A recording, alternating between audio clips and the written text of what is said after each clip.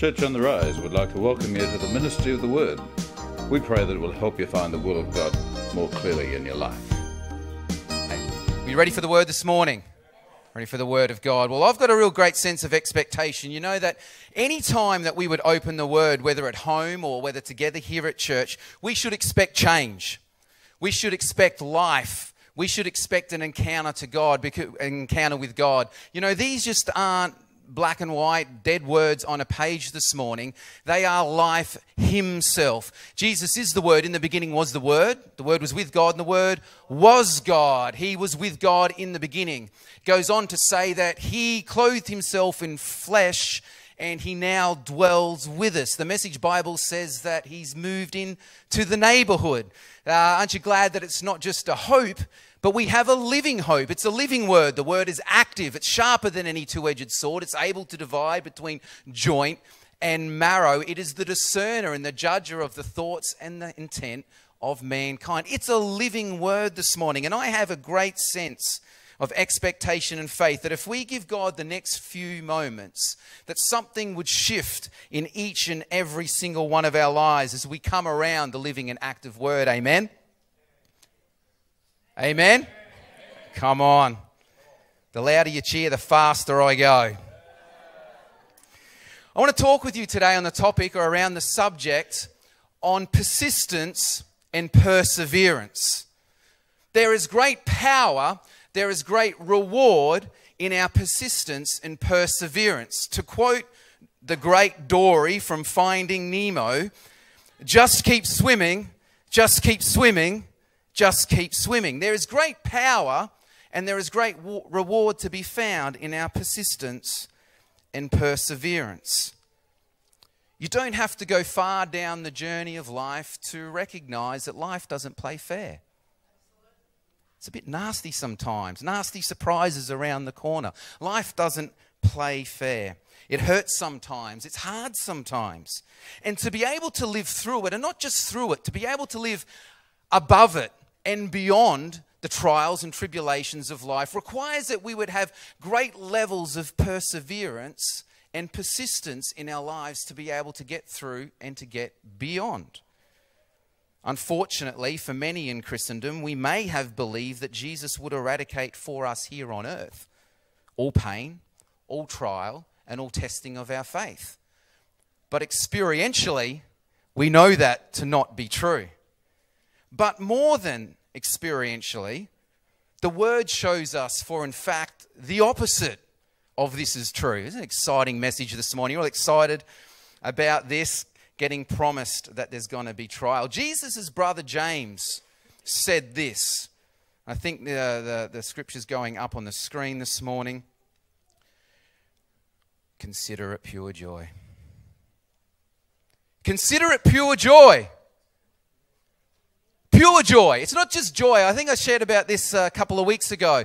Look at the words there. Consider it pure joy. Not just consider it joy. Consider it pure joy. I don't think we've got the picture quite right. When I think about this scripture, I think we need to kind of get a little bit of something going. Consider it pure joy.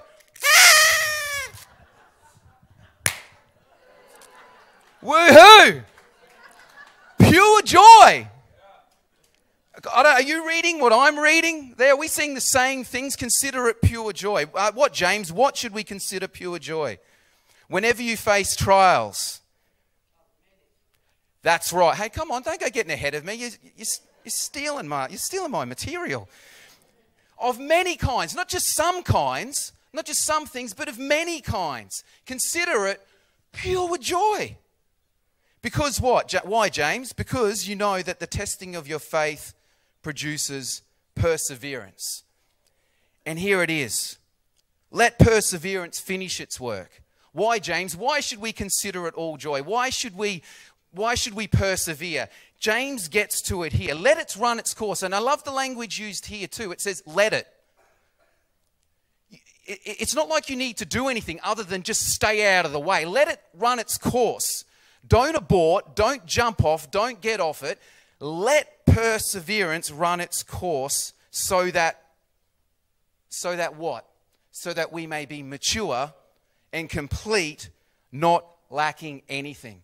So there's a purpose. There's a reason why we can consider it pure joy. It's not because James is a sadist. It's not because God looks down upon our hardships with some sense of enjoyment. He's a good dad and he wants our best. So there's a purpose to our pain. There's a purpose to our trials. See, Jesus is not just found in the absence of trial. He's found right in the middle of trial, right in the middle of tribulation, right in the middle of our mess. I'm glad that we serve a Jesus, that I know a Jesus who's found right in my boat in the middle of the storm. He's not a God that's found in the absence of the storm, but no, in the middle of the storm, when I find myself in places of unrest, of trial and tribulation, I find that my Jesus is in the boat there with me. He doesn't want us to run from trial and tribulation. He would desire that we would run to him and draw closer to him in the middle of trials and tribulations in our lives. There is a purpose, however, a why to our perseverance. James says, this is the purpose, to be mature and complete, not lacking anything. The Apostle Paul wrote to the churches in Galatia, and he penned these words in Galatians chapter 6, verse 9. Let us not become weary. Is anybody weary here this morning? I'm a little bit weary. It's at the end of a year. We find ourselves, I don't know what it is. There's nothing special about a calendar year. There's no extra refreshment necessarily at the end of December, but we can all look to, the end of the year's nearly here, and, we become a little bit weary, a little bit battle-worn, or at the end of a stressful season in life, at the end of an emotional event, we can become weary, and life has a way of slowly eroding away at our strength and sometimes at our soul. But Paul here encourages, let us not become weary in doing good. Why? For at the proper time, everyone say the proper time, there's a proper time. That's why we need perseverance. Might not be today, but God promises that it is coming. For at the proper time, we will reap a harvest if we do not give up. If we stay on course, if we stay on track, if we do what James encourages us to let it run its work, let it run its course and stay on track. The power in our persistence and perseverance is twofold. Firstly, it can get us through. And secondly, it can get us to. It can get us through trial, through pain, through immaturity, through difficulty.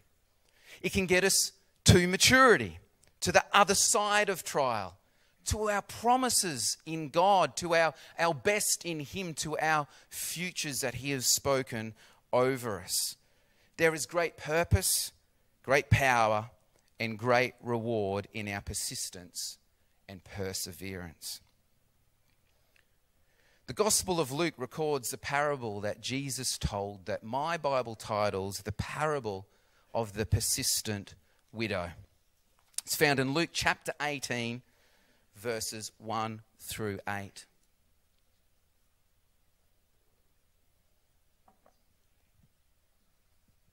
Then Jesus told his disciples a parable to show them that they should always pray and not give up. He said, in a certain town there was a judge who neither feared God nor cared about what people thought.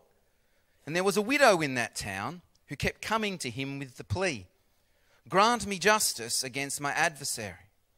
For some time he refused, but finally he said to himself, even though I don't fear God or care about what people think, yet because this widow keeps bothering me, I will see that she gets justice, so she won't eventually come and attack me.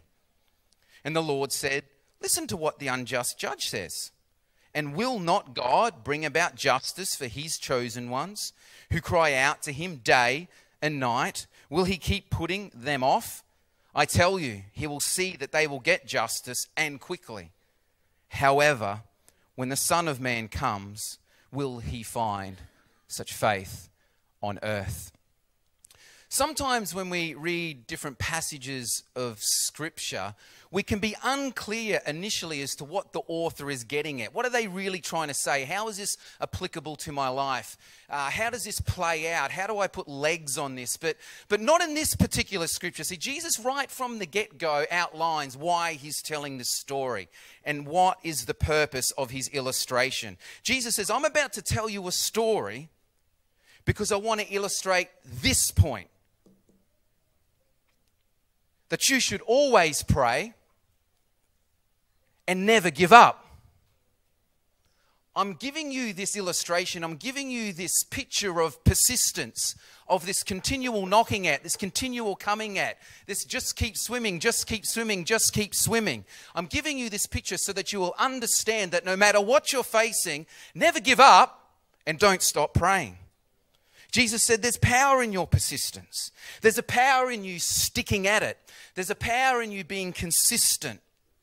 There's a reward. There's a payoff. There's a prize if we can just stay the course. I remember when Kelly and I first met, totally enamored, completely smitten. There were feelings of how amazing is this person. They're so completely in love with Jesus, sold out and a little bit cute to boot. At first there was a bit of resistance, a bit of reluctance, but that did not discourage. There was persistence and perseverance, and it eventually paid off. I finally caved to Kelly's persistent pursuit of me. And what a prize it was. There was power in Kelly's persistence. There is great reward in our persistence. I think life gives us many great examples of what persistence looks like. But I think there is no greater example, no greater picture in life for us than that which we see in children. They are undoubtedly, unequivocally, unmistakably the kings and queens of persistence. No one taught them this gift. They're just born with it. It's written in their genetic code somewhere. It's intuitive. They just get it, and they get it right from the get-go. These cute little people, we saw them. 1 minute so adorable, so sweet. The next minute striking terror into unsuspecting parents everywhere, especially in shopping centres. Mum, can I have a lollipop? No, sweetie, not today. Please, please, please, please, please, please, please, please, can I have... No, darling, not today. You've had enough. Oh, come on, please. No. Please, Mum, please, Mum, please, Mum. I'll be good. I promise I'll be good. No, sweetie, not today. You cannot have a lollipop. And then the kid starts kicking and starts screaming louder and louder. Their head starts spinning 360s. Some demonic force has overtaken this child. Their eyes roll back into their head and this ungodly voice comes out, I want a lollipop. We've all seen it. Maybe they were your kids that I saw to get this example. I don't know. But finally beat down, emotionally depleted, stripped of all dignity and strength, every ounce of self-respect crushed. Mum and Dad finally succumb to the demands of this little Hitler. Yes, my dear, you can have a lollipop. But it's true, isn't it? These little terrorists of terror striking fear into parents. Our children are not too dissimilar. They're not here now, which is fantastic. But, you know, it's unrelenting. I compare it to Chinese water torture.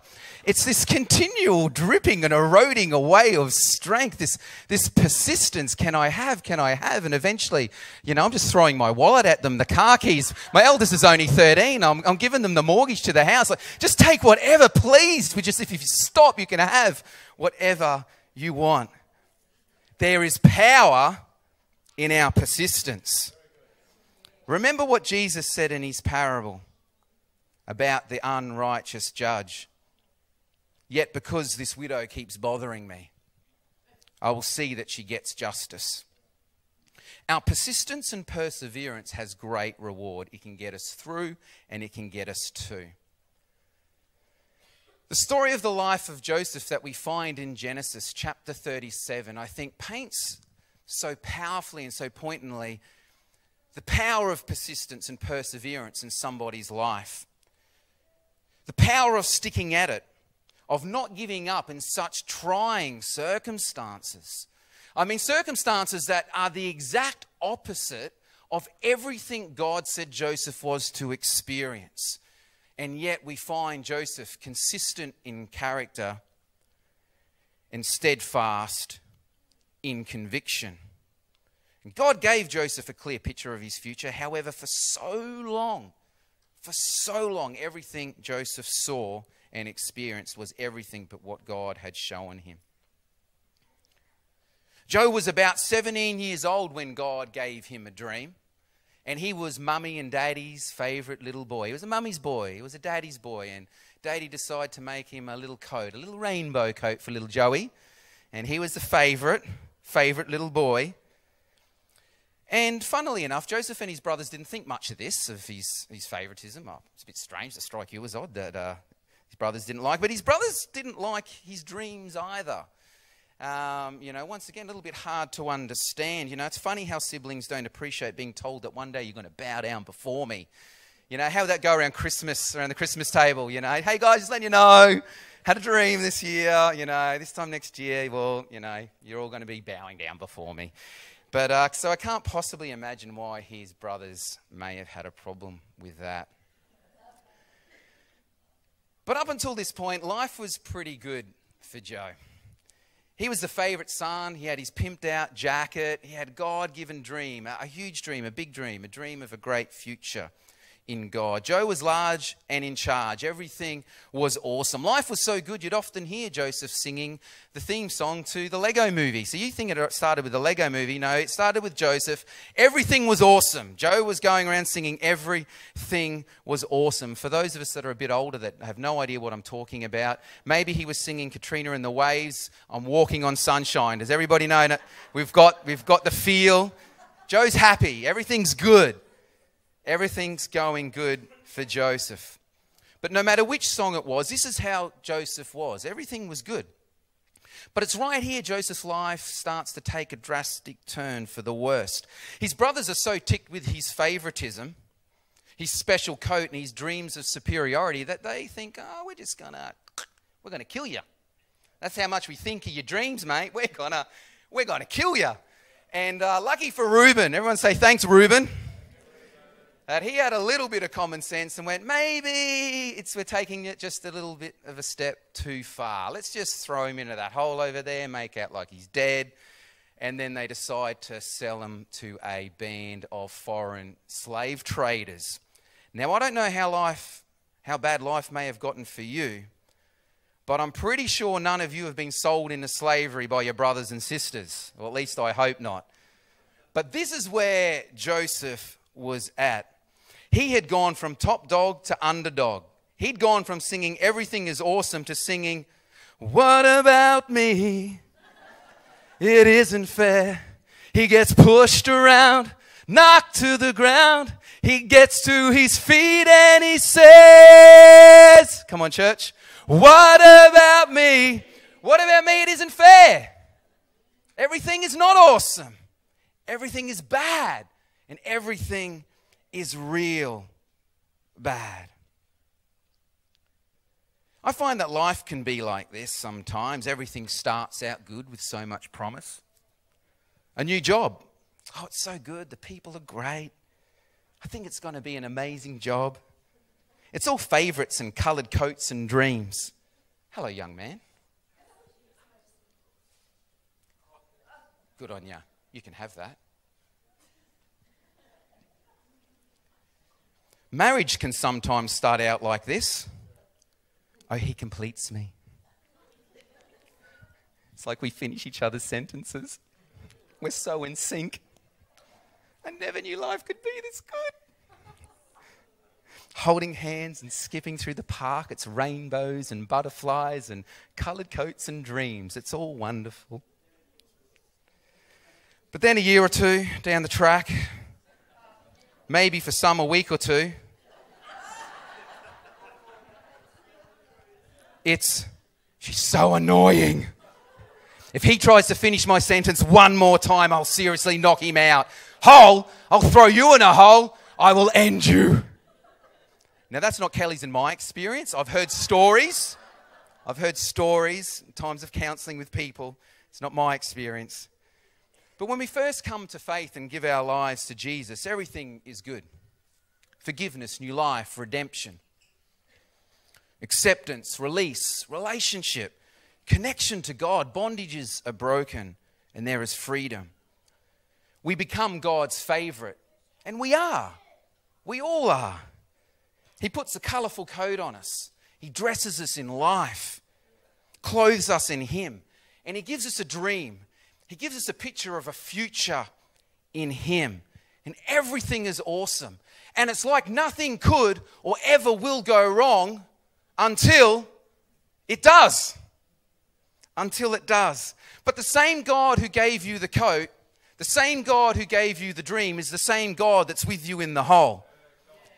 He's the God that doesn't leave us or forsake us. He's always with us.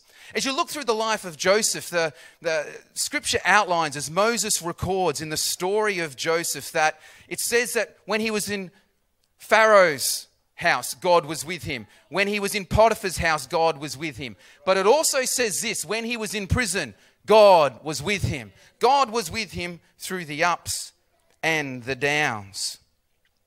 He's the God who is with us in our holes, as it were. And God says to us, don't become weary in doing good. Hold on, stay the course, for at the proper time, there's a proper time. Don't go getting ahead of the time of God in your life. We will reap a harvest if we do not give up. There's a promise. There is a reward if you persist and if you persevere. If you hold fast to your convictions and stay consistent in your character. This is not the end of you. This is the making of you. But you can't jump off early. You have to ride it out.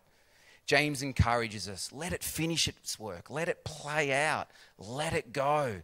Walk with God in it, and you will be mature, complete, not lacking anything. Jesus told his disciples a parable. Why? Why did he tell them this story? To show them that they should always pray and never give up. There is power in our persistence and perseverance to get us through and to get us to. The Apostle Paul was a man who knew what it was to persevere. And he wrote this in his second letter to the church in Corinth. 2 Corinthians chapter 1, verses 8 through 10. We don't want you to be uninformed, brothers and sisters, about the troubles we experienced in the province of Asia. We were under great pressure, far beyond our ability to endure, so that we despaired of life itself. Indeed, we had felt we had received the sentence of death. But this happened that we might not rely on ourselves, but on God, who raises the dead. He has delivered us from such a deadly peril, and he will deliver us again. On him we have set our hope that he will continue to deliver us. What an amazing picture. An amazing picture of persistence and perseverance under extreme and great pressure. Have you ever felt under pressure? Been in situations and circumstances that you just felt like you were way out of your depth, that it was way over your head, overwhelmed by your inability to endure. At work, in relationships, finances, maybe in the areas of your soul, depression, anxiety, fear, despondency, a loss of hope. Have you ever said these words or thought these words? I can't do this anymore. I can't go on like this. This is too much. This is killing me. I cannot endure. I am completely overwhelmed. This is beyond me. I have no clue where to go, what to do, or how to move forward. This is where Paul was, overwhelmed, beyond, he says, our ability to endure, and we thought we weren't going to live through it. In fact, we expected to die. I don't know if any of you are feeling like that today, but I know that we've all felt similar feelings to this at one point or another in our lives.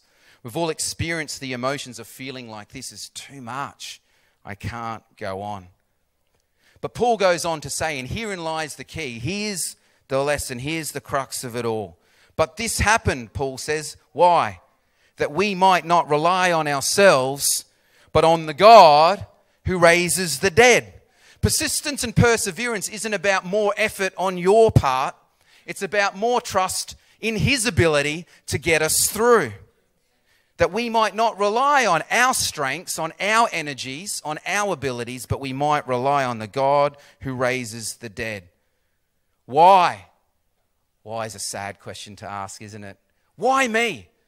Why now? Why this? Oh, this happened that we might not rely upon ourselves, but on the God who raises the dead. If you hold fast, if you persist, if you hold up under pressure, I will deliver you. Paul says he has delivered us from such a deadly peril. He is delivering us, and we set our hope on him that he will continue to deliver us. There's a past, a present, and a future deliverance promised to us in God. But all this happens so that we would rely on and set our hope on the God who would bring us through, on the God who would deliver us. There is great power, great reward in your persistence and perseverance. But back to Joe. Joe's journey doesn't finish there. It continues on, the highs and the lows, the good and the bad. From everything is awesome to slavery. From slavery to Potiphar's house, to favor, to accusation and prison.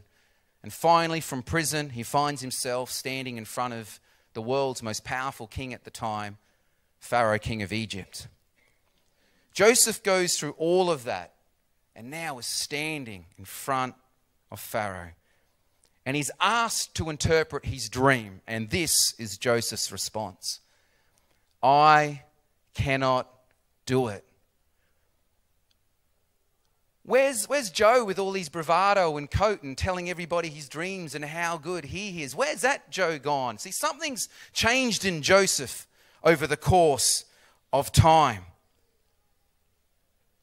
Joseph says this to Pharaoh, I can't do it, but God can and God will.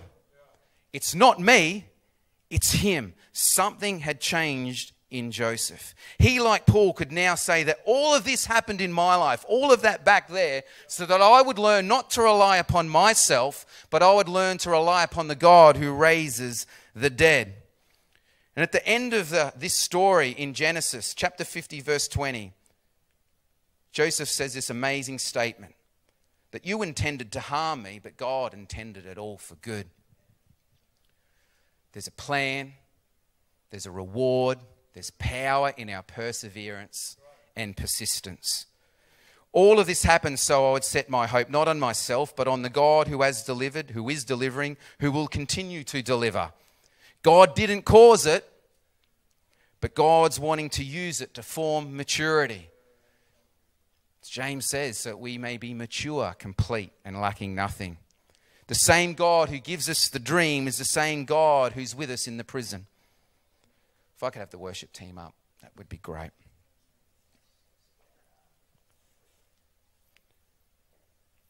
The writer of Hebrews wrote this encouragement in Hebrews chapter 10, verse 35 to 36. So don't throw away your confidence. Don't throw it away. So there's a confidence that's been given to us that we have that we can just throw away. And this morning as I was up early just praying through the message and what I believe God was wanting to say to us today, I believe that there's people here today and you've thrown away your confidence. You've thrown away a confidence in a call of God that's upon your life. You've thrown away your confidence in believing God's best in a relationship. You've just thrown it away. But the writer of Hebrews is encouraging us here. Don't throw away your confidence, for it will be richly rewarded. There's a reward. Don't throw it away.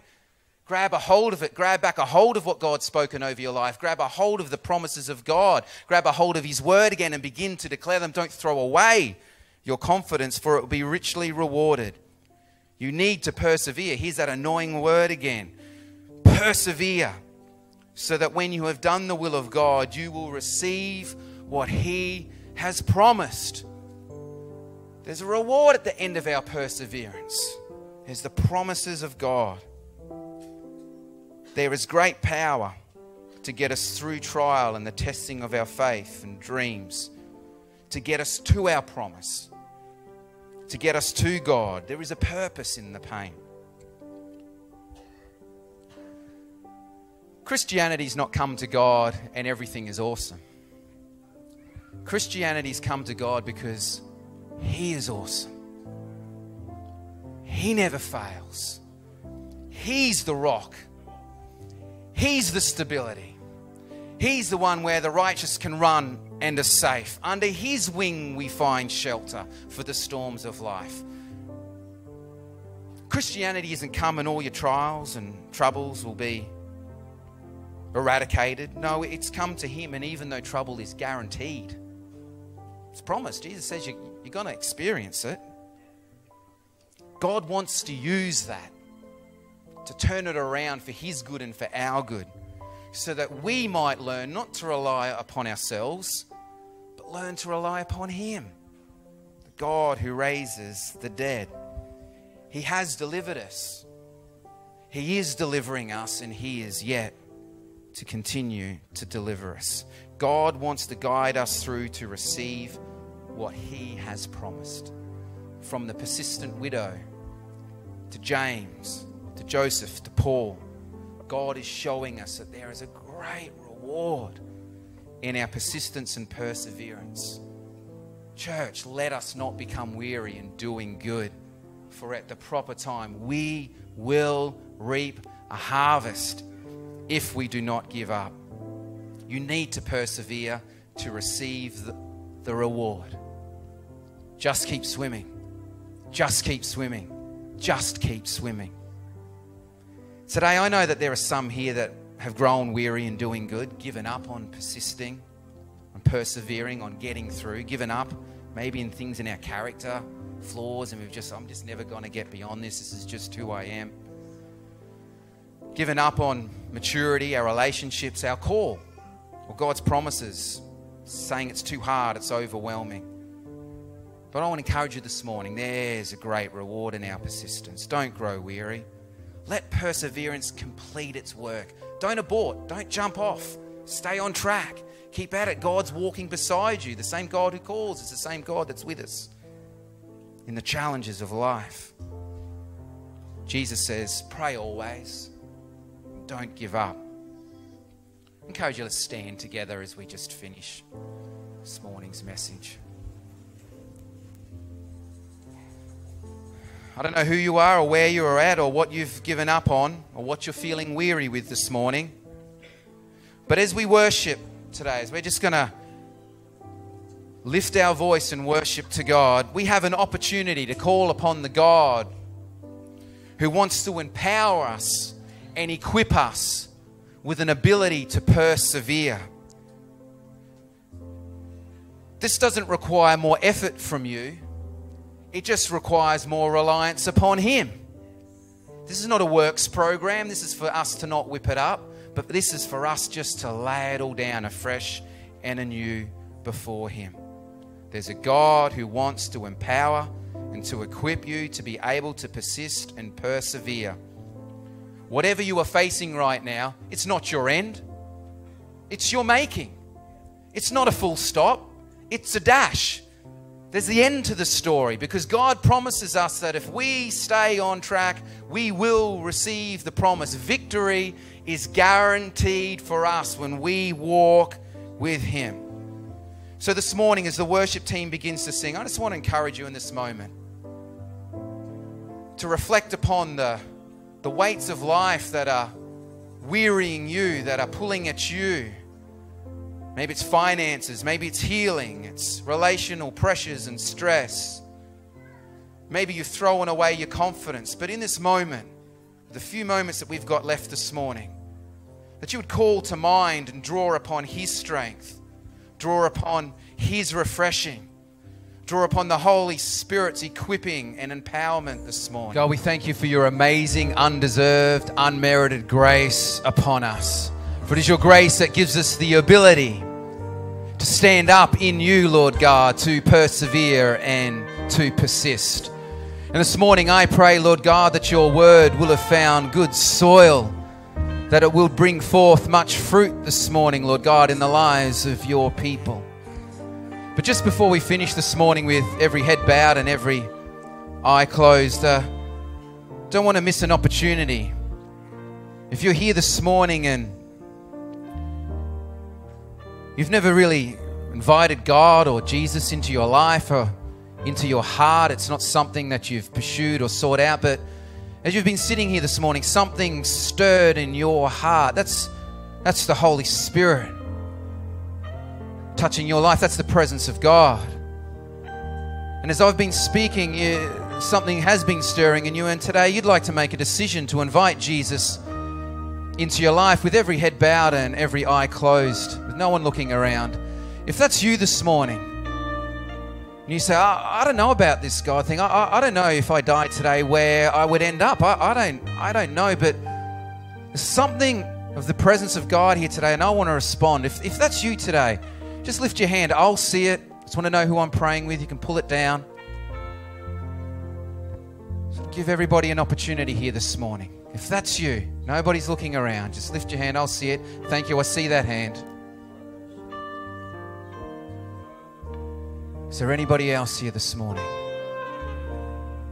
Just lift your hand. I'll see it, so I know who I'm praying with this morning. Fantastic. Father God, we just thank you for this surrendered life over here. And we pray this morning, Lord God, and we thank you that you sent your Son to die upon a cross for us so that we might be able to walk in the freedom that you purchased. We come to you as sinners in need of repentance and ask for your forgiveness, Jesus, to come and wash over us this morning. And we invite you, Lord Jesus, into our hearts to take up residence, to be not only Savior, but we declare you as Lord of our lives now. We pray this in Jesus' name. And everybody said, amen and amen. Let's give God a hand of praise in this place this morning. We trust you've enjoyed the ministry of the Word. And if you'd like more details or how to contact our church and its resources, look at our website www.churchontherise.org.au.